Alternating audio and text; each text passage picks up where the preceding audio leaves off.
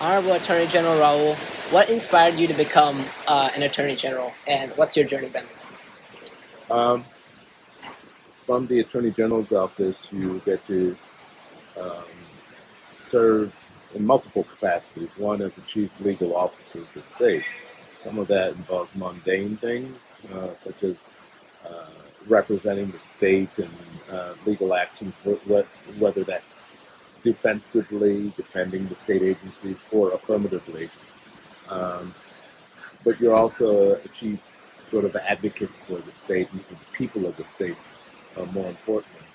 And that can reflect itself in areas such as consumer protection, um, protecting the air, water, and land of the state from pollutants, um, making sure that we do things to protect people from criminals that threaten our public safety, um, in a wide, making sure that our civil rights and our voting rights are protected. And so what inspired me is the desire to be an advocate for people who need that advocacy. And how would you define the rule of law so teenagers can understand it today? Well, the rule of law is what gives us the construct for a society to exist with order, right? So there's not chaos, so there's not folks wildly taking advantage of one another, um, and so it is important that we work to respect and preserve the rule of law in order to have such a society.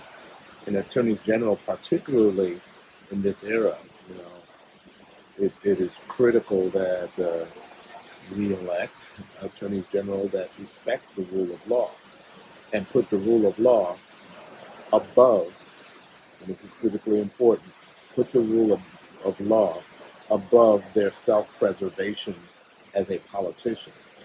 Um, Yeah.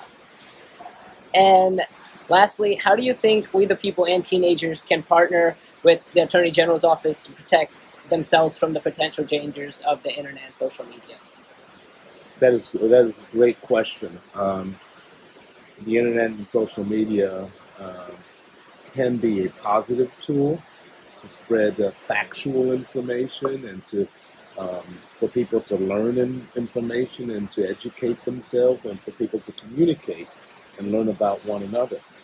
However, if misused, it could spread misinformation.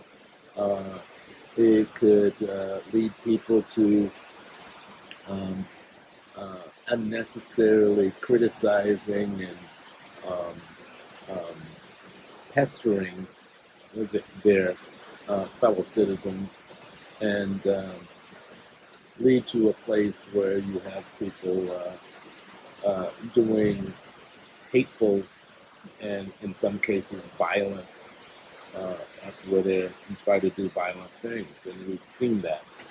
And so it's important that uh,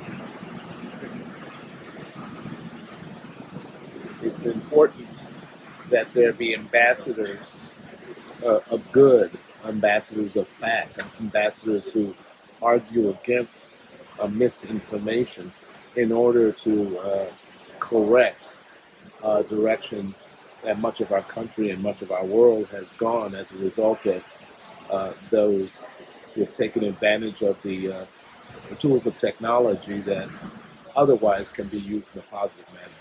Thank you so much for this interview.